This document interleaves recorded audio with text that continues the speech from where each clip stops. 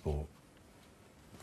What do I miss is everything, is what I am. You know, that's all I knew from age of 10, you know, to be a champion. That's what I miss, you know, to fight in front of the big crowd and the buzz, the adrenaline and euphoria is just, you know, amazing, just being a champion. Were you nervous ever going out, or was that adrenaline just sort of stored in? You mean in the fight? Yeah, beforehand when you were sort of going out, were there nerves? Or... It's mad, like, there would be nerves, but the day of the fight, I'd just be in the zone, and it'd be adrenaline, you know, and I'd just be complete focused.